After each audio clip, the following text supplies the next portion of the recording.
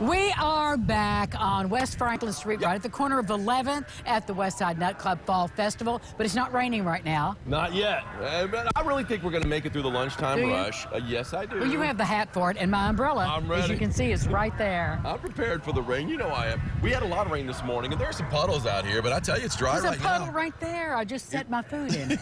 Just set my food in it. Did you? Yeah. That's all right. There's plenty more food to come. I see it over here, so we'll be all right. And I just think it's going to work out. I mean, we look like we're going to be seeing about a couple of hours. We're going to be dry. We'll have a few more showers later on today. Now, dinner might be a little different story, but I think for the lunch, we're doing okay. That's okay, because that's when I'm here. I know, exactly. We're not worried about the evening crew. At all. No, not at all. Hey, listen, thank you all for being with us all week at this kind of pared down fall festival, but, you know, it's been great for the booths who are here because they've made more money. There's not as much competition. Right, that's absolutely the case. And I will say this, Angie, you know, even though, we've got the threat of rain out here, we're not seeing it, the crowd's not that bad. So, I mean, if you need to get out here for lunch, this will be the day to do it. It's cooler out here, too. So that's working out pretty well. We got to start the day with food, of course. And this is a walking street taco from booth 98, the All Saints Catholic Parish. Drop the lime. It's almost healthy. Did you drop your lime? I did. Did you? Isn't it good? It's got 30-second rule. I'll pick it up here in a minute. That's very good. Isn't that good? So what booth number was that again? That is booth 98, the All Saints Catholic Parish. Awesome, and they have other kind. They have pork and they have chicken. I love it. Ron, in my life, in my entire life, and it's been a long one. No, it's not been that long. I've never had one of these. I will never eat one of those again. You go right ahead and dig into that Pronto Pup. Well, Babby Pickett, this is for you. You're telling me you've never had one Pronto Pup? I have never, ever had a Pronto Pup. This is from booth 90. This is from booth 67. Wait a minute. Before you take a bite of it. People, we are witnessing history here. Angie has been on television for numerous decades, and yet never once has she had a Pronto Pup. This is it. Drum roll, please. Do you have a co-host to come in about kilo? I'm making a big mess over here. And here it is, the first Pronto Pup of Angie's life. How's it taste? Does it taste like you expected it? Was it everything you thought it would be? And more. And more. And more. Well, if you want everything. You like these? Okay. No, it's not bad. It really isn't. I mean, I mean, it's a hot dog wrapped in cornmeal. I mean, that's kind of what you got. Sure, when it comes out of the fryer, it's a humdinger, too. I would imagine so. So it's cooled off a little bit. That is the nice people at St. Pete United Methodist, booth 67. If you love Pronto Pups, they have other things, too. Now, are you ready to be on fire? I'm ready to be on fire. Come on up here, fellas. Watch out for the lime that I spilled right there. I'll let you guys get in the middle here, and I'll just take the end. Oh, wow. You got like Slurpees, too. Oh, my gosh. You can put those up there. I have something to drink. All right. Good deal. So what are we looking at right here? This is the Firefighters Local 357. Yep. What's your booth? It's booth 26. 26. And what is this now? So we've got two sausage burgers for you guys to try. The one on my left is the Hawaiian peanut butter burger. The one on my right is our flaming peanut butter burger. I'll do flaming. I'll do Hawaiian. Okay. Is it real? Okay. So what makes it Hawaiian? Tell us about the Hawaiian burger. So the Hawaiian peanut butter burger, we add crushed pineapple with peanut butter and a quarter-pound sausage burger. It's delicious. And then the other one, the flaming, has jalapenos instead of the pineapple. Okay. Okay, here we go. Ready? Now, wait a minute. Okay. Are the seeds in the jalapenos? You'll find out. All right, okay. Well, Angie, you try yours first. See what you think. Hawaiian burger right there. What do you think? Really good. Is that the first time you've ever had that in your life, too? Yes. Two firsts, ladies and gentlemen. And when you're my age, first anything is a big deal. Well, no.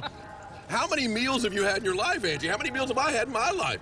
I've never. I've had two, right, in moments. I will say this. I've never had a flaming peanut butter burger, so this is going to be a first for me, too. And I've had a lot of things out here on the Fall Festival.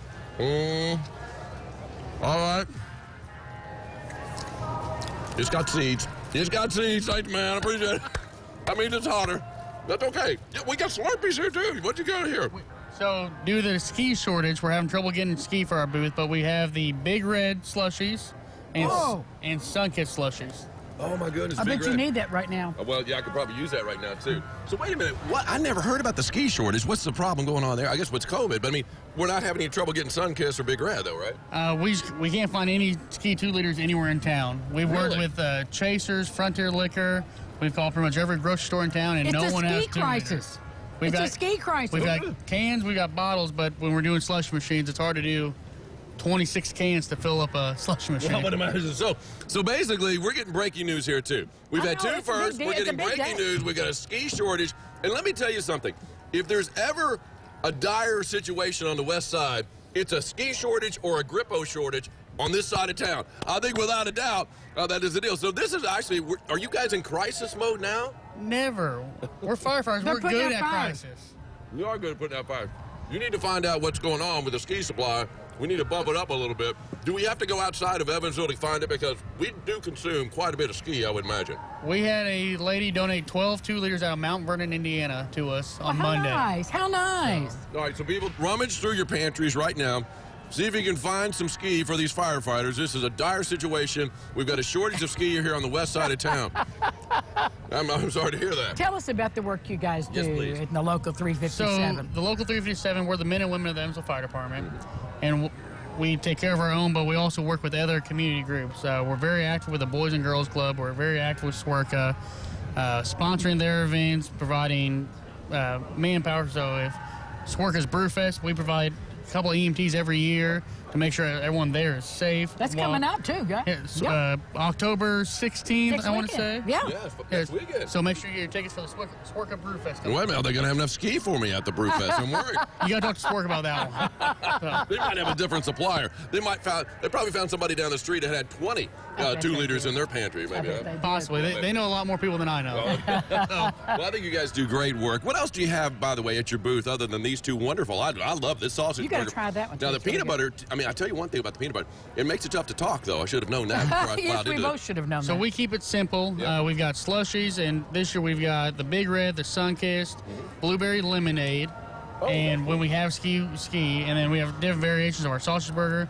We have the Flamin' Hawaiian, which is the jalapeno and pineapple with. Oh, so that's like a I'm glad combination of these two that we've had, right? One, so we got a lot of it. We've sold out of sausage bags the last 2 nights, so we're hoping to sell sausage bags again tonight. That's the way I look at it. You sell out, you're doing all right. And how big of a fundraiser is this for you? What percentage you think of this money goes for the entire year with what you need in order to operate? Quite a bit, because what we do with this money is we have a new union hall we're working on, but we also use this money to help sponsor other groups in the community. Using for others, right. Yeah. So this money will help for Boys and Girls Club. When they need an event, they'll come to us. We'll donate that money back to them.